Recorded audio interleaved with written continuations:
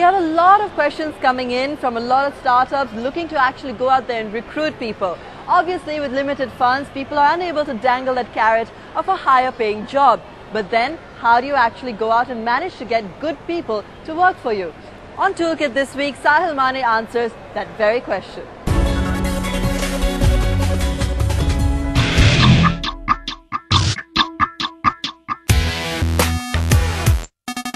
Help wanted, jobs available, looking to hire. Recruitment without the moolah to pay is a nightmare for every startup.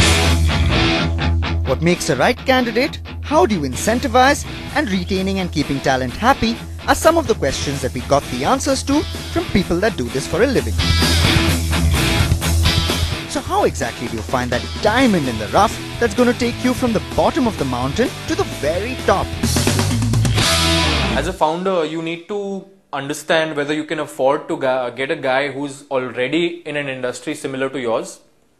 And if not, then can you afford, or rather, is it possible for you to get a guy who's probably not from the industry and probably not even had any work experience, but you can spend a little bit more time on him and you know that if it's a smart guy, he can catch up and be at par with what your expectations are. For a startup, the target market are people who would want to be startups in the future. And hence it's important to go to places and talk about yourself and what you're doing to people who want that inspiration. We went out to established organizations, colleges and schools to try and find a mix of established professionals and people that were looking for an exciting alternative perhaps to going into the mainstream work environment. Even a year before we got funding, we identified a sort of a hit list, if you like, of the top 10 people that we wanted in the business. The world's largest student-run organization is called ISEC. Please go ahead and use them. They have international, very experienced people who would like to go ahead and work in India. We go ahead and definitely use IITs and IIMs and other MBA colleges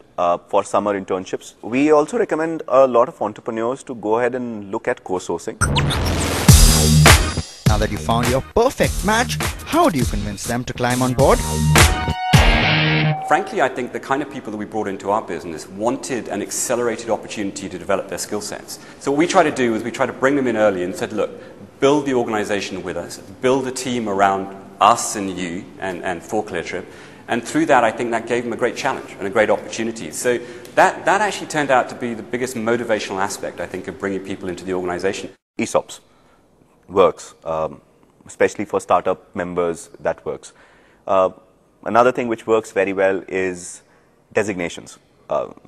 Principal or president when you are 21 years old sounds kind of cool.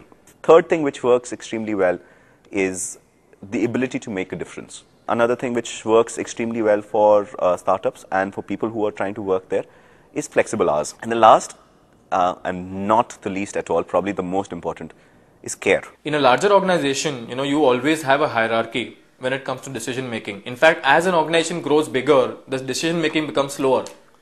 Over here, the guy will get flexibility. That's what you need to convince him about, is flexibility to decide things on the spot. To attract him, what you can do is probably cut the salary part into two divisions. One is a fixed salary, which is probably good enough for him to sustain himself, and the other part is incentivized. So in this, you have a win-win situation. Showing the big picture is also one of the best weapons that an entrepreneur has when it comes to hiring.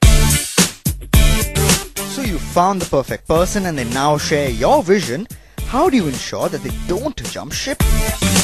People go ahead and give you between 2 to 4 to 6 months of their lives working for piddly amounts. Then grow enough to go ahead and either give them a higher designation, a higher role, or higher money. You can't continue to just dish out ESOPs as though they're going out of fashion. I mean, this is a very expensive way of retaining talent, and I don't think it's very motivational either. Those that we feel are the right people for the business going forward, we invest very heavily in training, leadership training, helping them understand to mentor their own teams and build teams around them. And I think that's incredibly valuable. I think when people get that kind of exposure, get that kind of investment, I think that they tend to get very excited and believe in the organization, which is what we're seeing here at ClearTrip. Giving the person the satisfaction of being an important integral part of your organization, making the person feel that every effort he's putting in is being noticed, is being valued. Well, now that you have all the ingredients required for building the perfect team, what are you waiting for? Go start up! And if there are any other ideas or questions affecting your startup, simply write into us and we'll have them answered for you on next week's Toolkit.